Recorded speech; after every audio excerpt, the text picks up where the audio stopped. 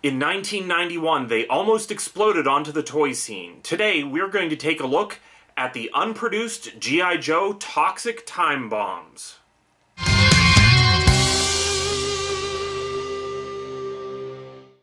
For those who are unaware, the G.I. Joe Eco Warriors toy line didn't actually start off with a water squirting gimmick. If you will listen to the Joe Declassified podcast that's all about Eco Warriors and the Arbco playset, and was currently reposted to 3djoes.com, you'll find that there are a lot more details to this. Primarily, the big change was that instead of using water, originally the Eco Warriors were going to use sludge. And you may think that sludge is simply the exact same thing as the Retro Mutagen Ooze from the Ninja Turtle line, the Ectoplasm from the Ghostbusters line, or the slime, like from the slime pit in the Masters of the Universe line. Because G.I. Joe didn't really have slime. But it actually was that, but with a twist. Because the G.I. Joe slime was also going to include small plastic chunks that would have glowed in the dark. And that glow-in-the-dark plastic chunk gimmick would have played into some things. And one of those things is these toxic time bombs that were not released.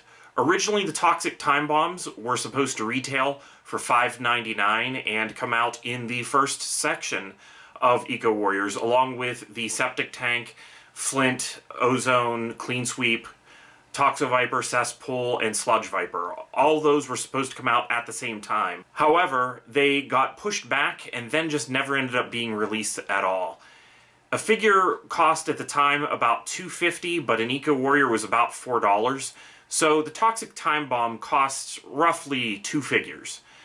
And the basic gimmick was that you would have an outer shell, you would wind it, and of course after a time, that's where they get the time in their name, it would explode, and then a vehicle would be shot out, and whenever the vehicle came out, it would dispense sludge, or plasmatox, as it was sometimes called in the comic book as well as in the commercial.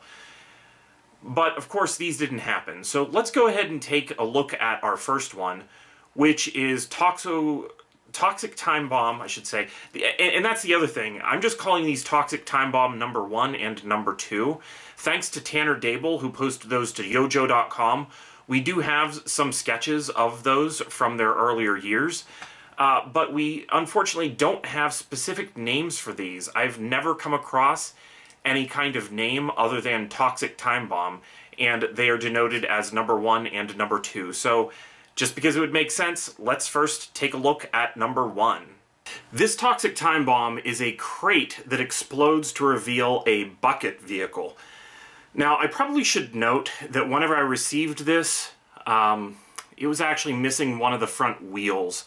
But as noted on the sculpt input sheet for both Toxic Time Bombs, the wheels are actually the same between the two of them. And as bad luck would have it, the wheel actually fell off on Toxic Time Bomb number 2 while I was taking pictures. So some of the pictures that you'll see for Toxic Time Bomb number 1 actually show it with all of its wheels, but unfortunately, I am missing one of the front wheels. If you have that front wheel, contact me.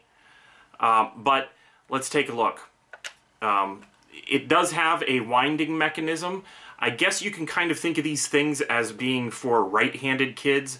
So if this is the Toxic Time Bomb, they would be holding it like this, and so therefore this is the front of the box. And the top of the box, we know exactly where that is because it's labeled.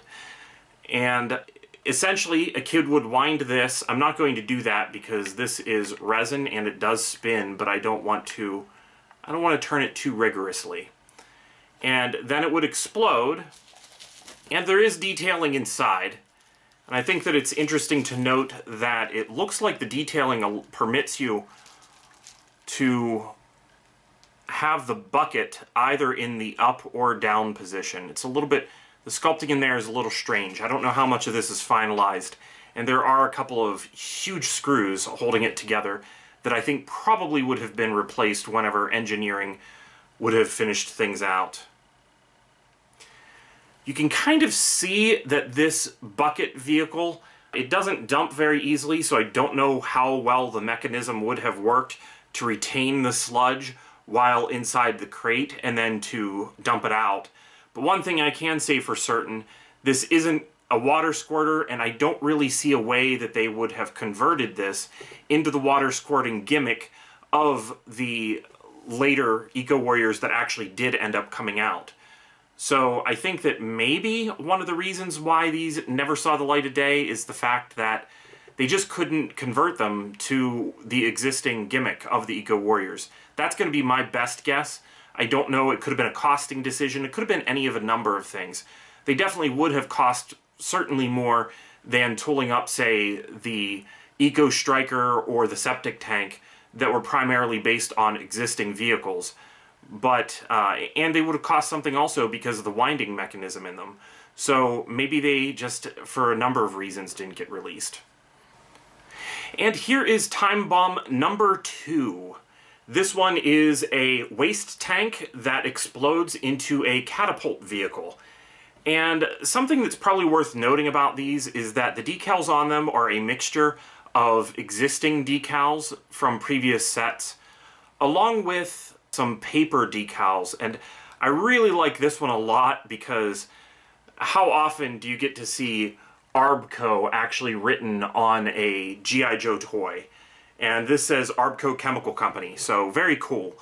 And in a lot of ways, this one may have been the superior one to have on hand, because I could just really see this thing sitting outside of the Toxo lab and just looking like scenery for a while. And the other one's nice, but it looks like it more belongs in somewhere in a warehouse. And this one again is a right-handed mechanism, so it winds on this side, and that would make this the front of it. And we will just open this up carefully. There's detailing on that one as well. And you can kind of see that there's a large pin that steadies the two halves together. I do wonder how much tweaking would have happened with this had they been produced. And this vehicle actually looks a little more sleek. There's actually a cap on here that I assume would be launched off, or maybe that's where you kind of were supposed to gloop some of your sludge in there and just kind of smoosh it onto the top of the catapult. So not only would it come out catapulting sludge, but also this little piece of something. But hey, it's a toxic time bomb. It's all about a one-and-done explosion, and that's how Cobra designed it. Or Destro designed it. Who knows who was designing this eco stuff? It may have been Cesspool's company. I'm not really sure. But either way, I'm happy to be able to show these to everybody today, because I think that it's some of the unsung parts of G.I. Joe. One of the things that we don't really see a lot, it was mentioned, but actually seeing the 3D models and seeing everything in color really brings to light exactly what these were going to be. And I think that I really would have enjoyed having these. I definitely would not have seen them as just something that was a vehicle. They're almost a little bit in between, because it is noted that they are a robot of some kind. I don't know. So were the Battlefield robots, I suppose. So Philip, you showed us the handmade septic tank from the G.I. Joe commercials a while back. What is your take on the toxic time bombs? Yeah, well, we know how much I love my Cobra Toxic. Wait. No, Toxic's not right. My Cobra Septic Tank. And yes, I do have a hand-mocked up one that's from the live-action commercials. Please find that video on a previous talking point and check it out. It's a really cool item. But onto these really cool items, the toxic time bombs. You did mention the pricing is kind of actually based off a proposed pricing that Kirk Bozigian posted online. That's maybe not a final pricing sheet, but still the point stands. They probably would have been the cost of about 2 action figures, and that would have been something that probably would have decreased sales for something that doesn't come with its own figure and can't have a figure really ride on the vehicle. But I do like the gimmick of it. It is kind of a fun idea of something popping out and then splurting goop everywhere. As a kid, I think that'd be incredibly fun. As an adult, I think they probably would have gotten a lot of angry letters and phone calls from parents who had to shampoo their carpets and furniture to get goo stains out of everywhere. And I can see that also kind of working against its release in public. But onto the containers themselves. You did point out on Toxic Time Bomb number 2, the Arbco sticker on there. That is a great little reference to one of Cobra's shell companies in the comics. But if you look back on the crate for Toxic Time Bomb number 1, you'll see it says to Cobra, Millville, USA. Millville is a town Cobra took over in the late 90s, early 100s issues of the Marvel comic. It's a city they kind of established as their new home after Springfield was abandoned in the U.S. So there's another callback to the comics right there.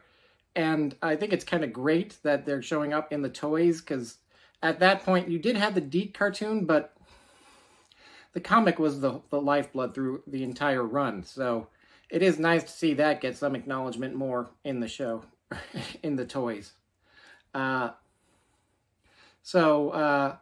Overall, pretty fun, and I kind of am sad we didn't get these to be in our hands, but it is nice that they exist at least in some form, that we're able to show it off. Thanks for watching. If you enjoyed that, Philip and I post similar videos. Just please go ahead and clip and save our channel by clicking subscribe below. Thanks, and have a good day. Thanks for watching this episode of Articulated Points. We hope you enjoyed it, and we'd appreciate it if you would like, share, and subscribe. If you'd like to learn more about some of the toys featured in this episode, or want to follow us on social media, links are in the description below this video.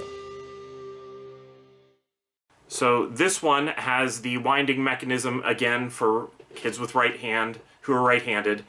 Yeah, for kids with right hands. Hopefully that's most kids. What kind of toxic stuff is in these toys?